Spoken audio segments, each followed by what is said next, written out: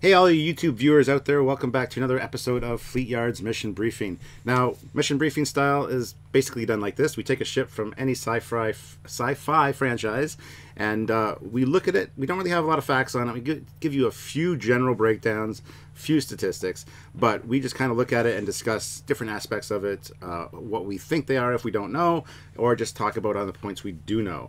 Now, full episodes on these ships will be available down the road if we hit our Patreon goals. So if you can, check it out. Head on over to patreon.com. Link is in the description. It's only $1,000 to get full Fleetyards, and we're pretty close. So take a look and help us out. Anyways, I forgot to introduce myself. I'm Captain Foley. And I'm Commander Cockings, back from Canada. This is literally the day after I flew back on a very long journey. So this is jet lag Sam. Absolutely up to date, guys. We filmed this on Sunday as soon as I got back. And today's episode is also a little bit special, guys, because we have a special guest joining us for our very first Fleetyards mission briefing with a special guest. Yes. Yeah, that makes sense. It does. Today we have Daniel from over at SPACEDOCK Yes. joining us today. And Samuel, why is Daniel joining us? Well, if you don't know, his channel looks at all... we look at Star Trek. He looks at everything from everything, and all the detail, all canonical, nice, short, very well-made videos. You know, we're friends with Daniel. He likes us. He's been on Trekyards. We've been on his podcast. And they're doing an Aurora class episode today as well. So we thought we'd sort of viral marketing both at the same time sort of thing. And so, you know, he'll be linking to this video. We can find out his discussion. So we're going to do what we think and then bring him on right at the end for sort of third part. So it should be fun. So what are we doing today? Because I don't know. Well, and again, sometimes you'll see down later in the line we might use real models. We'll see. But this is a fan model of the Stargate Ancient or Lantian Aurora class battleship from Stargate Cool. Atlantis.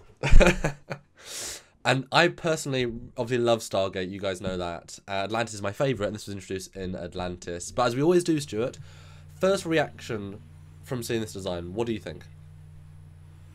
Pretty cool design. I like it. It looks like a battleship style ship, like modern day battleship kind of thing. A lot of guns visible.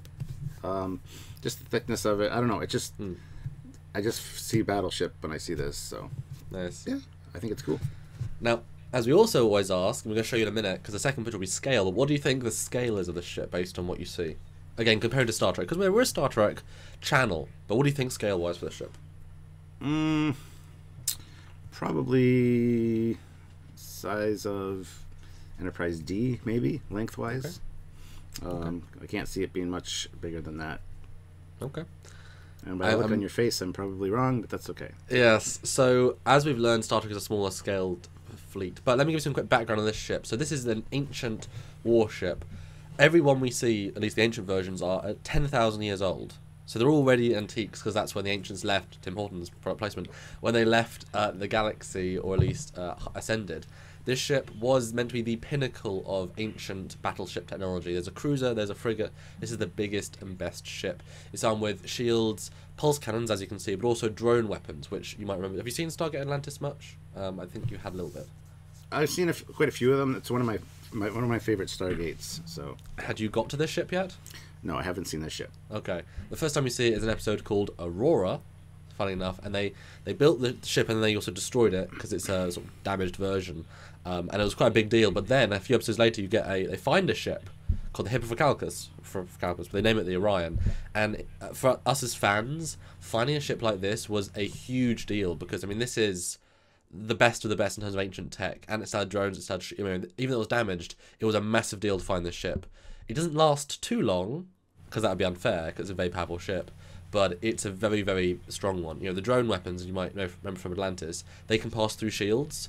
Although the Wraith don't use shields, but in any other conflict they can. So you take this against Star Trek ships, and this will easily rip through, any shielding. So, you know, get one drone to the bridge, one drone to the engines. I mean, you're looking at massive destruction. So it's a very powerful style of ship, but also shields are incredibly effective when fully charged. Very, very quick hyperspace, which cannot be modified to be intergalactic hyperspace, but has the potential to go between galaxies. Also has, you know, all sorts of stuff. They didn't go into that much depth, but it certainly is, when they found it, considered if not the top thing in the galaxy, one of the top. And you compare it to Wraith ships. The reason Wraith won the war in Atlantis is because they had bigger numbers and they can keep growing more ships. Obviously, you spend 30 hive ships, which are also huge, against this ship. It still can't compete. and they weren't building these at the same rate because you just can't physically build things at the same rate. So it's kind of relative, but this is one of those big ships, and like I say, for me personally, it was like, oh my god, and just to see an ancient ship. We saw Pearl Jumpers before Atlantis, but an actual ancient ship was really interesting. So yeah, that's the short history of this ship. Any questions before we go on to scale? So you said the drones go through any energy shielding at all? That's how they're designed, yeah. I find that hard to believe because different energy shielding would be different, Would they, modulated though? different ways and things. Would they though? I mean, it's all based on just a shield of energy, and if the drone is designed to just dissipate energy, I don't know exactly how it works, but just to go through energy, the modulation shouldn't necessarily matter because it's all it's designed for. And it's a little explosive yield, but obviously they're so advanced that much physical matter is a big explosion because they're not designed for a single hit. It's designed to be a set of drones, so the whole drone is through shields. There's a little explosion. If you send 50 into the hull, like we saw in Beyond, pummeling a hull, you're going to cause massive destruction with not necessarily a hugely powerful weapon. Interesting. Yeah, I mean, I'm sure Trekyards could probably maybe modulate against it, but I guarantee they could remodulate against it. I mean, these are very advanced races. I mean, it's the most advanced race in all Stargate history, besides the Asgard, but that's a whole separate thing. But Stuart, I can tell you're eagerly awaiting to learn about its scale. And I remember this is a fan model, but I did base this scale off the most popular fan scale chart out there. We'll see if that changes later on down the line. But Stuart, go to the next picture. Oh, it's a little bit bigger than the Galaxy class. A little bit. It's a little bit ridiculously big. It is very big. It is meant to be the biggest ship. I mean, the cruiser's quite a lot smaller, and then the frigate's quite a lot smaller than that. So this is meant to be that. Because these are also intergalactic ships, so they have like rooms and levels of stasis pods, so that the pilots can go a long way. So it's a very versatile ship. I would assume these are like colonies in space as well. My assumption for this ship is that it's not only shielded but heavily armored. So in fact, the hull is multiple, like potentially meters and meters thick.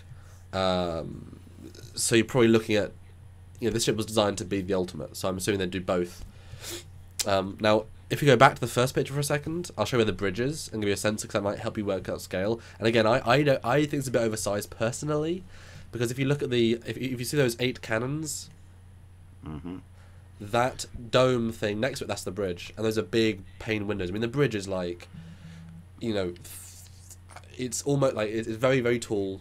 It's a huge size bridge. See, easily bigger than the D, probably bigger than Ops from DS9. That's interesting though, because had I had noticed that when you asked me for the scaling first time, I would have said it would be a lot smaller based on those windows, even smaller than what I initially said. That's interesting. Because those are damn big windows then. Now you've got to remember again that if this ship has ultra powerful shields, ultra powerful hull, if no one can get through it, why wouldn't you have a big, a dome to see out and to do things? I mean, if you can't be damaged, then just have this big bridge. Not necessarily the safest. Again, the Wraith come out of nowhere. No one in the galaxy could even challenge them remotely. Then again, you said it could be like meters of shielding. Well, then shoot a missile at the dome, and boom, done, right through the dome, and you're into the heart of the ship. They do that. Oh, well, there you go. And it doesn't go well for everybody.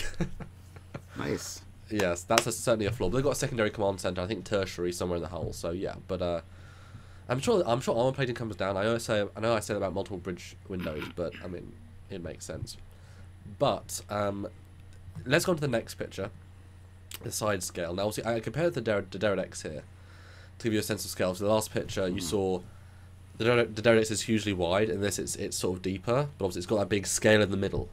It's hollow. But certainly, if this was in the Trek universe, it would certainly be a sort of ship.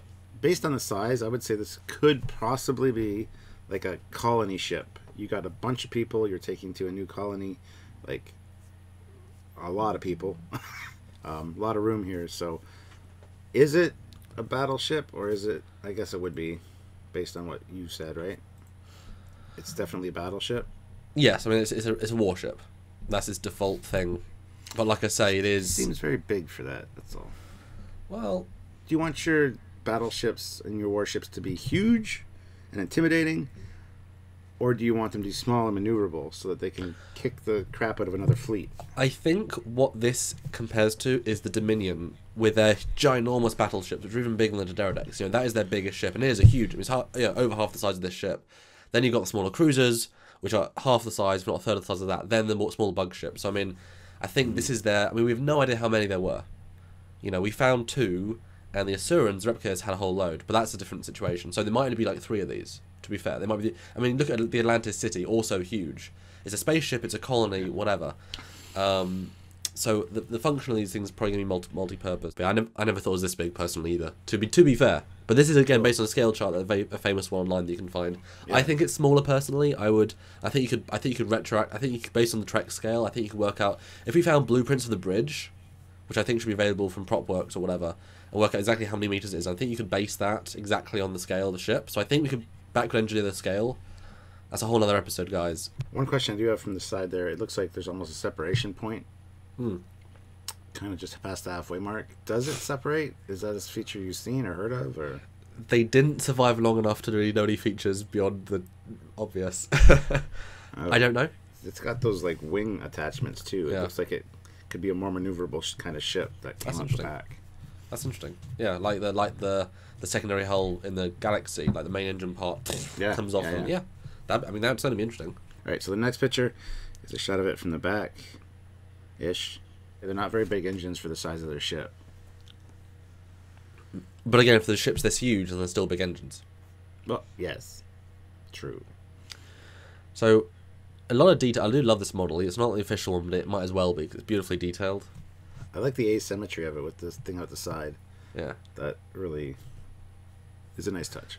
Does that make you think maybe that pod is retractable, and they can put different pods there? Or on the other side as well? Could be, but looking at the attachment points, I don't think that looks very practical for that.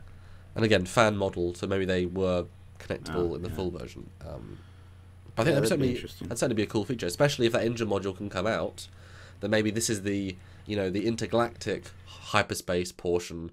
Those 2 glowing blue bits are the standard impulse, and then there might be engines on the other side as well. So maybe it's all like mix and match. Maybe they didn't build this one big ship. This is the biggest ship because it was the mix and match ship. Maybe. Yeah, I think any kind of functionality that way with ships with plug and play designs, I think always makes sense, and I always love when they do that. But if you go to the next picture, similar shot but from reverse, you can see all the cannons on the side of the hull. There's 1, 2, 3. There's 6. Yeah, there's 6 on the bottom of each side and 6 on the top. So a lot of pulse disruptor cannons already. Lots of other nerdies and things. But again, it's I suppose that's all the advanced stuff you need, and then the drones do everything else. So it's kind of a pretty meaty warship. But also, again, you could say very much, side combat. If they can't obviously rotate, the middle ones can't rotate aft because they'll shoot the other ones. So obviously there is a limited firing arc. So drones make up for that, but is I guess limited in that respect. But yeah. Well, yeah. One thing I noticed it's very interesting. It's right above those guns on the back, facing backwards. It looks like an engine. Yeah. So is that a supplemental engine to complement the ones on the back, or does it separate right there, like I said, and those are engines for powering that forward part? Yeah. I wouldn't be surprised. Yeah. I mean, if it's this advanced, why wouldn't you have the engines internal in the separation point? Have a complement impulse. Then we know it's an asymmetrical ship, so it doesn't need to have symmetrical engines, does it? No. Okay, so let's go on to the next picture, and this is a shot from the bottom, from the front, yes. Okay, what are those things at the front? Are those all guns, or are they sensor equipment? See, that portion I never even really registered when I was watching it, because you only ever see it really well. And it's kind of like an extra pod on the bottom, because you can tell what the main geometry they're just sort of stuck on. I don't know. What do you think it is? Could be anything. It really could. I haven't seen drone launchers on here yet, but I think I know where they might be.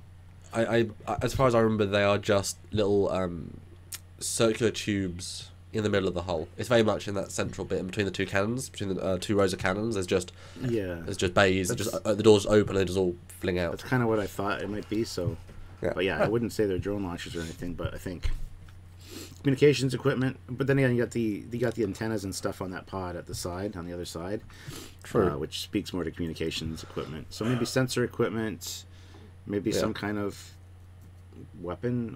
At least two. The ones on the outside look like weapons. Oh, maybe. Perhaps. Yeah, that's interesting. And then the middle ones are targeting scanners. Maybe they help form the hyperspace. You know, maybe. I don't know. Yeah. I don't know. All right, so let's go on to the next picture. This is a great shot of it from the front, actually. I like the coloring on it, and I do like the hull detail. It's not too much, and it looks like everything does serve a purpose. Speaking of which, looks like there's 8 little cylindrical tube hatches. You think those are the drone launchers there? Where were you looking at for this? Right in front of the 4 guns. There's like little hatches that are like they stick out. They're not really hatches, but are they? There's this neck part. Are they on either side of the neck part, or are they these circles with big rectangle tubes, rectangle elements? There's one rectangle with 4 things on each one. Okay. I think those might be the drone launchers. That would make sense. It's like a submarine then. That's interesting. I could buy that. I thought it was the 2 internal circles, but I would rather have it be launched from multiple areas personally. So I think that makes more sense. And I'm thinking that part in between the cannons could be the shuttle bay or the pole jumper bay. It's not necessarily the best location for it, but I mean, you would probably need a shuttle bay somewhere. Yeah, I would think so. Especially if it just recesses, like if it's a single pad like the Enterprise, and then recesses down, rather than it be a hangar. It's just a pad, and then internally it's a hangar. Oh, interesting. I want to talk about the side detail for a sec, the asymmetrical. As far as I know, from reading something else, that's the long range sensor. And there's a big deal with subspace in this universe. You can transmit data over subspace. You can do communications. So I would assume that would be the big, subspace. Obviously, you're just limited in distance. So maybe that can communicate with something across the galaxy. Because all you need is just a big transmitter, don't you? And I guess a receiver on the other end. Do you think any of those devices would be responsible for creating the FTL kind of thing they got? Well, that's a difficult one because all we ever see, obviously, every alien race treats how they design a ship differently. So we can't assume because this ship hasn't got a deflector, say, it can't go into warp. So because this ship hasn't got this, it can't go into FTL. We have hyperspace in Stargate, and the Daedalus from Stargate, it has these little 4 engines at the back which blast and it goes into hyperspace. I don't know I don't know which bit is actually creating the field, creating the hole, I suppose, to go into. So it's kind of difficult to say. I would assume, because there are lots of different, and I'm sure we'll look at the Daedalus at a point. There's lots of different antennas. I'm sure they also might help to create that field. So these are probably somewhere. But we'll look at the engines in a minute, and you can tell which are the hyperspace compared to the sublight. Okay. So the next picture is, as I said, the aft.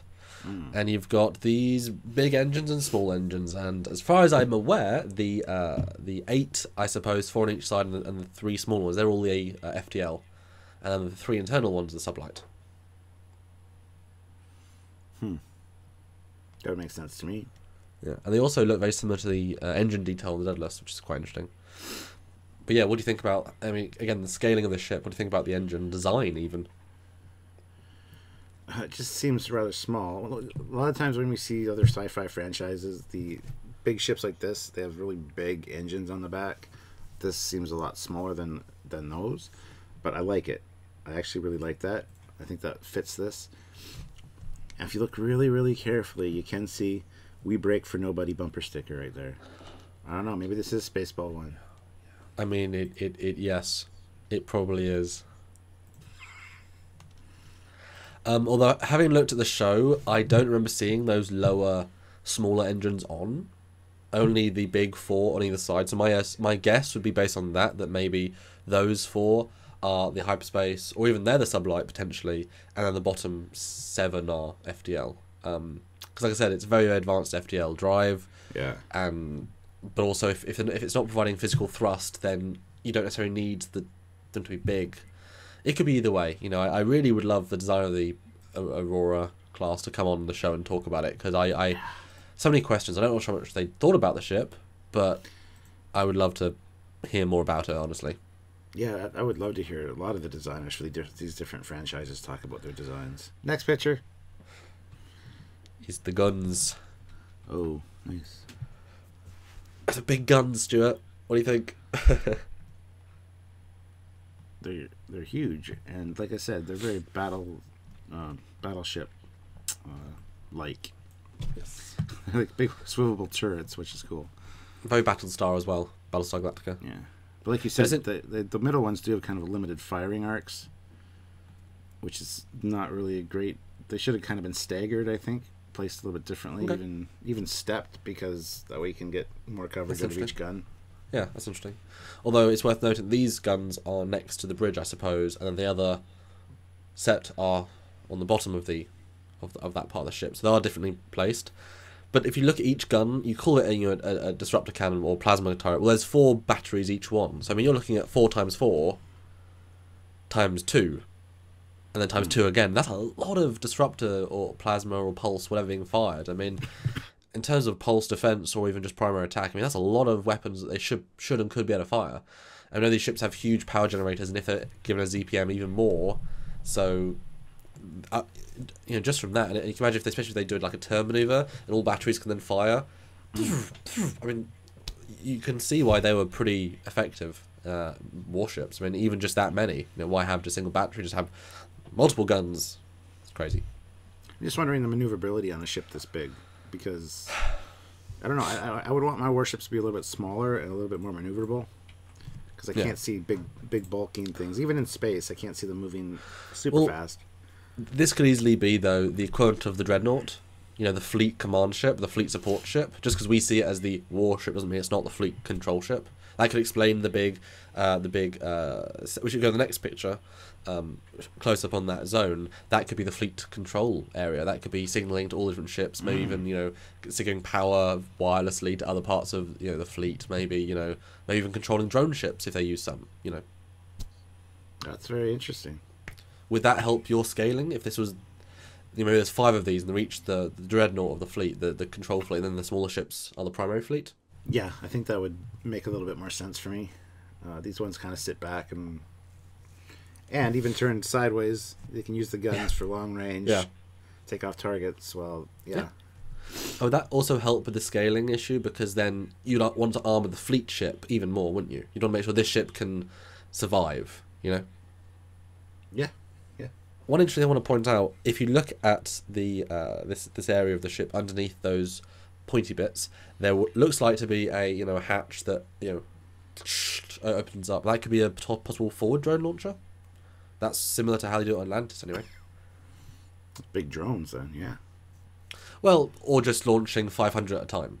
I mean, yeah, because if you look at the end of SG-1 Season 8, they fire hundreds, if not thousands, of drones. So the idea is they just build lots of small things and they can just rip.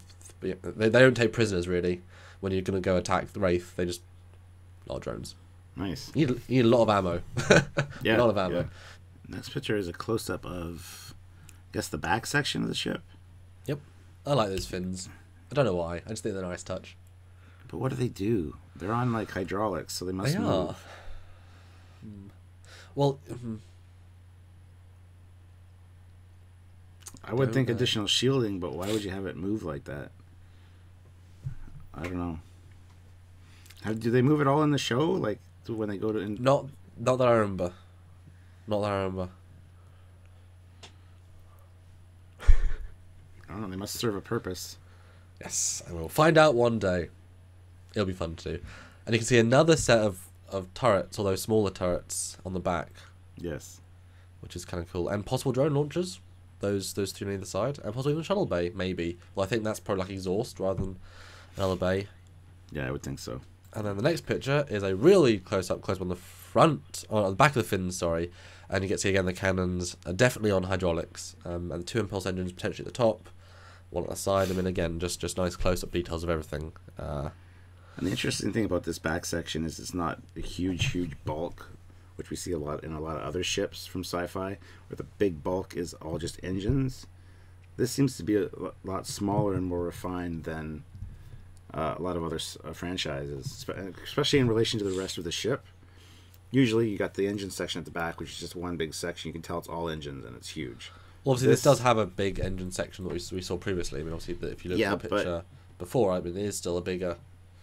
But when you compare it to the rest of the ship, it doesn't scream full of engines. It's got a nice shape to it. It's not a lot bigger than the ship. It's not. Right. I don't know what I'm trying to say, but it's There's just more refined. There's some elegance to it. Yes. Yeah. Well, all the ships we've looked at use more chemical propulsion engines. You know, this is a very, very advanced ship. So form can follow form because the function already is there. You know, maybe. Yeah. And then the last picture is, of course, the first picture. Just a nice 3/4 view. Yeah, I wouldn't want to be looking down, be on its bad side or anything. So. You can imagine being a Defiant and thinking quantums, and you're like, yeah, quantums won't help you here. Yeah, no. But then I always ask, have I sort of converted you to this ship a little bit more from when we started? Yeah, absolutely. This and the Daedalus she did a good job on. Yeah, I think Stargate designs have a nice little... And again, this is an Atlantean ancient design, but we've got some other great alien races from Stargate to look at. So I think another one of those ones I really cared about. But without further ado, let's bring on Daniel. Hey everybody, Daniel from SPACEDOCK here. I've just finished my episode on the Aurora over on my channel. Jumping in here to discuss the ship with you guys. Well, welcome, because I know nothing about it because I'm not a Stargate fan. But I do, but I want to know, we all know different things. But what's your thoughts on the Aurora class then, Daniel? I'm a big fan of the ship. I've always been a big fan of the ship. From the moment I saw it, really, it's such an interesting design because I picture the guy who designed this had to have he had a lot of weight on his shoulders because he was designing a ship that was the definitive ship of a faction that had been built up over years and years and was enormously important to the mythos of Stargate, and he had to design this ship for them. And honestly, I think if I'd have been in his position, I confess I would probably have done something like really alien looking. And I don't know if you guys have seen the trailer for the upcoming Chris Pratt film with I think it's called Passengers. There's a sort of helix-shaped, wacky-looking ship going on. That's probably what I would have gone for. But he was right not to do that. That would have been a mistake because these guys are, after all, a spacefaring civilization like any other, and they've accelerated to this point in technology.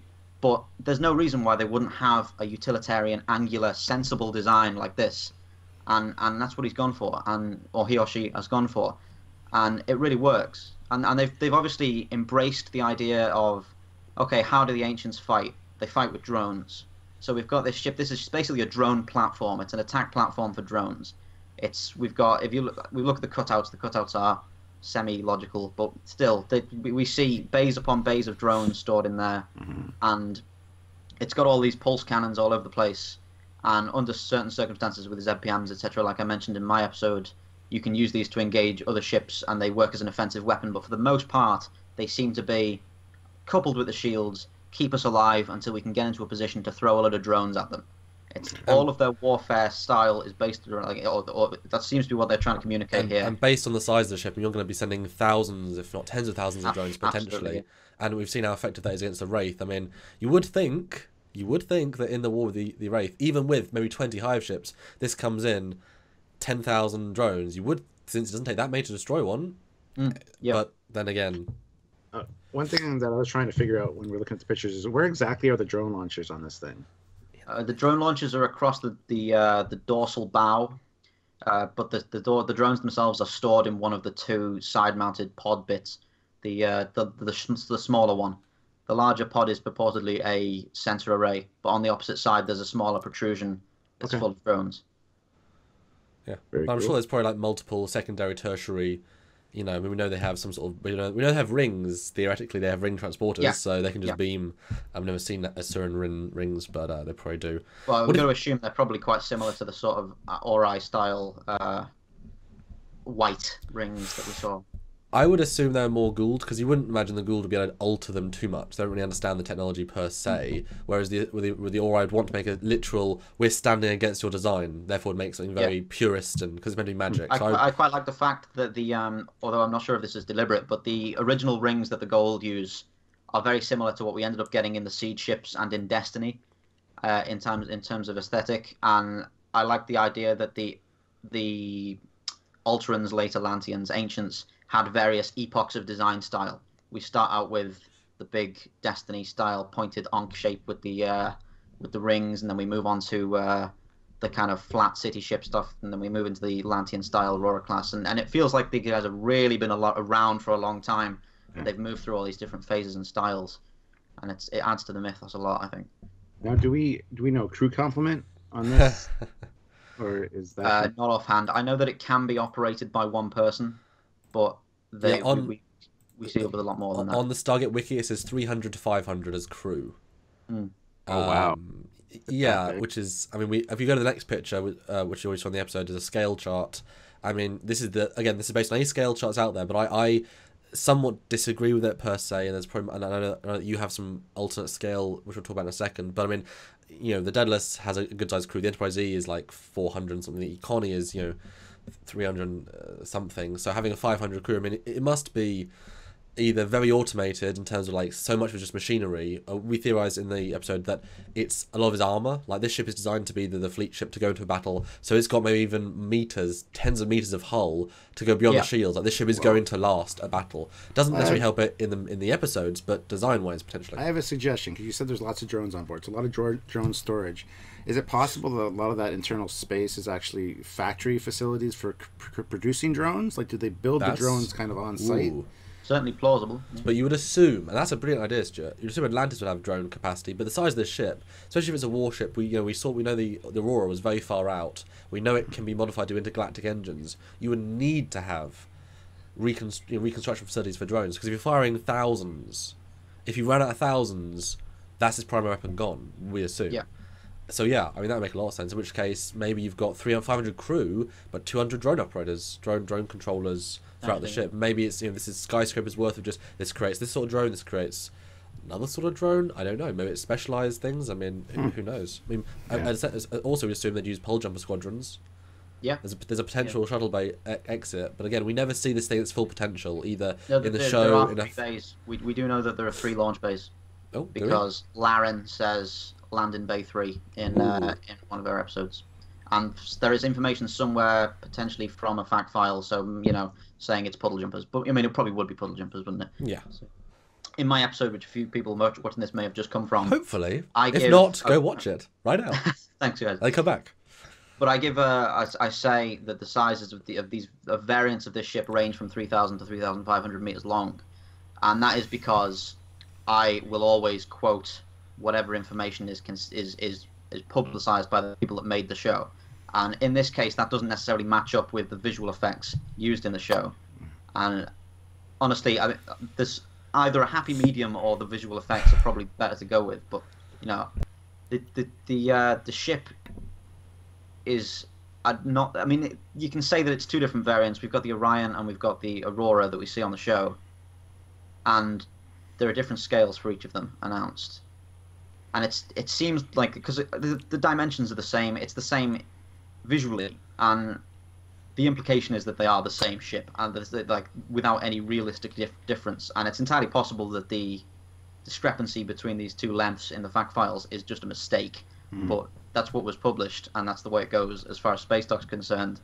But it is interesting to talk about because, like, I mean, Samuel's made these fantastic renders for this episode, and this is like extrapolated from the size compared to other things that we see in the episodes, and it seems more logical, to be perfectly honest. Like it's supposed to be comparable to the Wraith Hive ships, not like bigger than or longer than, but in that kind of playing field. Well, it is worth mentioning that the Romulan Warbird is meant to be around 1,300 meters, so this would roughly equate to that sort of 3,000.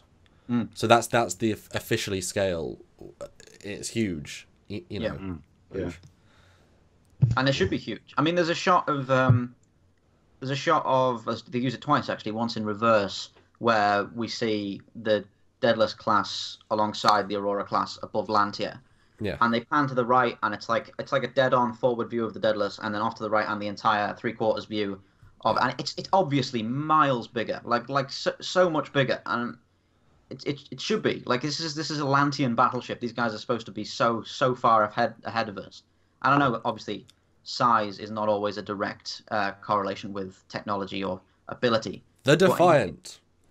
Are you saying size doesn't matter? That's a good example. Saying size doesn't matter? Is that official now? Hey, the Pterodex is pretty strong as well, but can be defeated by two Defiants and Akira, so smaller ships win out against that size. Just want to tell you that. Now, it's fine to say it's huge, and it is meant to be huge, but when you create a big ship in the first place, the Daedalus, and we'll do an episode on that, I'm sure, with scale, and we know the scale, thanks to this. You know, it's already a big ship in the Trek universe. This is the correct scale with these two ships. To create a bigger ship, you have to ignore how big the first thing is, to then create this ginormous secondary thing. But then if you look at it, if you then reverse engineer and look at it compared to, say, Constitution class, which we know is a 5-year explorer, big crew, does everything, and then compare it to a Lantean ship, which, you know, more technology, sure. Yeah. But what the hell is all this space for?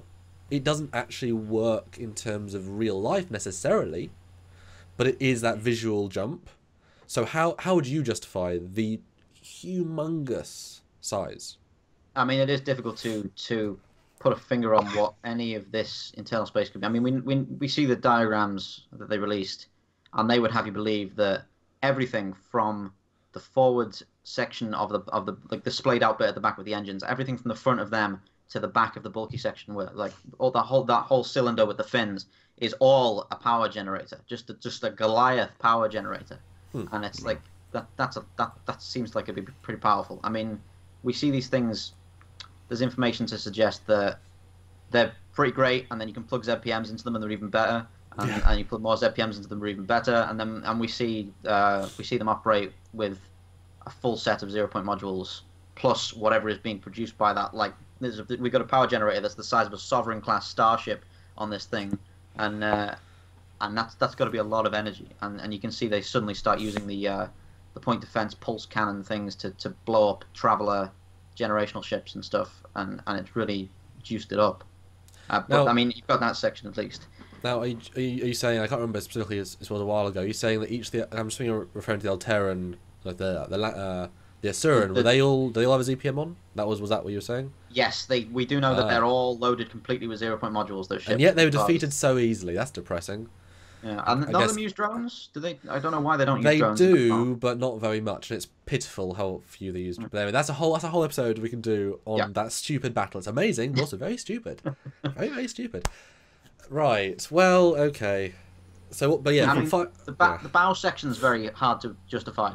Like, from the bulk, because I mean that central bit with the two prongs, apparently that whole sticking out bit on the port side is, or the starboard side, sorry, is a sensor array, which is a hell of a big sensor array. See, I can buy that though, because in Stargate, we talked about this in the episode we just had, it's all about subspace. You can send messages, you can send through subspace. So why don't, if this ship is going to be that, the other side of the galaxy, or even past the galaxy, maybe the ship also went back to our galaxy to see the Asgard occasionally. Maybe the sensor, if it's the top ship of the fleet, why wouldn't they build sensors that can go either across the galaxy just easily, high def video, 4K video, across the galaxy or multiple galaxies? Why not? Just want to do a live stream with the other 4 great races. Yeah, 4K, 3D. Yeah, I mean, could have some conference calls occasionally. Get the furlings in on it. Yeah, well, exactly. I mean, so I'm not overly against that, but again, look at it in comparison. That is almost the length of the Pterodex, which is one of the biggest ships in Star Trek. Yeah, this ship would be great to see against the the whale probe.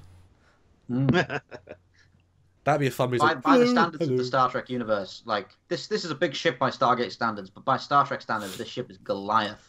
This is a monster of it. Like look in this comparison. I mean, the Pterodex is huge anyway, and like when it was first brought in, it was one of the biggest things in the franchise. It was the biggest, basically. Yeah, was it definitively the biggest? Yeah, and I mean, obviously we don't count like the whale probe or Doomsday because they're not discounting like Evija and stuff like that. Yeah. But biggest ship of the line at least, and this thing is just dwarfs it. It's massive, like, and yet it doesn't feel out of proportion, which tells you that it's such a huge scale. And even, I mean, I would love if the bridge which we see in the show was that dome. I wish that was like 2 or 3 levels, because it's a pretty big bridge. It's at least twice, if not maybe 4 times the size of a galaxy bridge. So there is certainly some scale to it. It's very, very tall, but if it was multiple levels, hell of a budget thing. That would have given you the sense of I think we mentioned this offline, a CIC more than a bridge, a real command and control area. Because again, fleet command, we have no precedent saying this is the standard ship of the ancient fleet. We have no idea. All we ever saw was these two, and then I mean, I pole suppose the only jumpers, implication is that this is what the Azurans chose to produce en masse. which would be the strongest ship, wouldn't it? Yeah. And there's no problem with building things quickly, so why not build the biggest thing in their ballpark? I can't wait to the Wraith Hive ship episode, Stuart, because this is small compared to the Wraith Hive ship. Oh, the Wraith Hive ship is massive. It's insane. We saw the head grabber, the mental grabber thing from the. That was like the only piece of Lantian technology we'd really seen, and it looks kind of chitinous and insectoid, the black, and it's like it wouldn't have been unreasonable for whoever was asked to design this to go, oh well, I guess everything the ancients built was black and insect looking. Let's build a big black insect ship. And bad idea. Like this looks much better than anything that could have been produced by going down that path. And it is certainly, I think you're right at the start saying, you know, how do you build something like this? We only have the pole jumper, and which is a fighter, which is theoretically a shuttle fighter, and the Atlantis city ship, which as far as we know is the only city ship. Later not, but that's the pinnacle of their civilization, is this city. And it can't be either of these things. It's a warship. It doesn't fit any of those criteria. And it can't look like a city, because a city really is just buildings. You can tell some stylistic elements they've pulled. You know, the shapes are much, you know, curvy and hexagonal. Certainly the interiors. Yes, certainly. But some of the shapes do certainly fit. But, you know, pole jump, we see the later Asuran, probably ancient, you know, little frigate that has those pull-out arms like the pole jumper. So we know that aesthetic at least carries on to other ships. But how do you start the ball rolling? And I think, as you said, it's a really great design. Just as a design, it doesn't necessarily scream ancient. But we didn't know what they looked like. We had no idea. So it's a good design on its own. So the size doesn't work. The crew number doesn't work for me, because you got 430 people on the little Constitution class ship there, and this one has what, 300? You said. You said 3 to 5. Yeah, that's what it says online. Yeah. But I do like the fact that if this is if this is a drone launcher, this is its primary function. You said that middle part at the back with the fins is basically all just power generation. For the engines. Why not have the drone factory or levels of drone factories producing drones nonstop, also requiring a lot of power? I think then that works for me, because there's a lot of factory space, and I think with that crew complement and stuff, then it starts to fall into place for me. But as for if there's not that kind of not wasted, but like large factory space, then I kind of lose the whole vibe of this being this big. Speaking, I would like to see maybe, you know, the size of the Connie in this scale chart to the edge of the Dederedex, maybe sort of like twice-ish the size of the Daedalus. I can see that being more realistic, because it's like a big ship, and it is still a big ship, and definitely bigger than the Dederedex, just in pure room.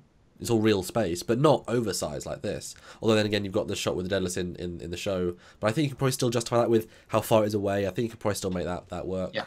I mean, even the scales they've provided in, you know, canon for the Daedalus are weird. Like, it's already got the saying that the Odyssey's 25 meters longer. Like, I mean, that's a hell of an antenna to stick on the flagship or something. 25 meters. Like, it's obviously supposed to be the same class.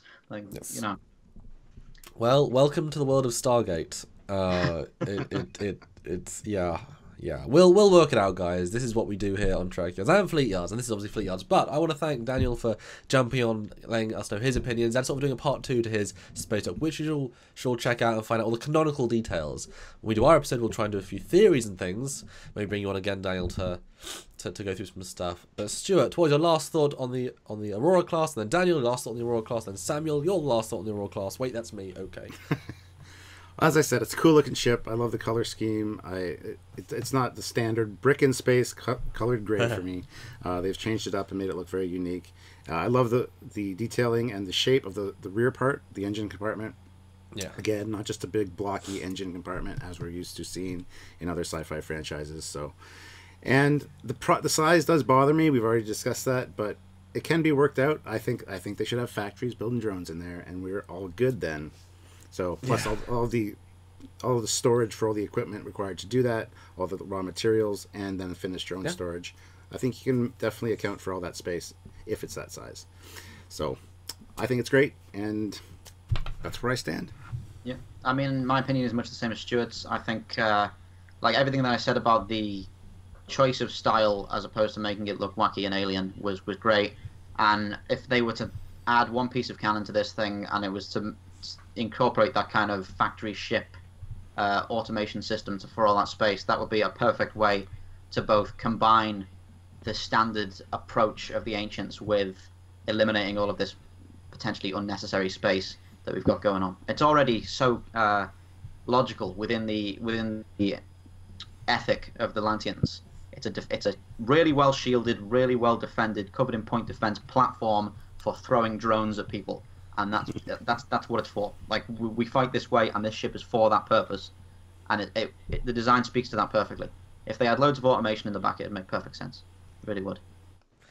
My closing thought is we need to see more ancient ships. Why can't they do a fourth spin-off? You know, in the Ancient War, we see all different classes. I mean, you can retrofit so many cool designs off this. I would love to have seen that. Would have been so nice. I'd love to see literally any more Stargate that isn't made by Roland Emmerich.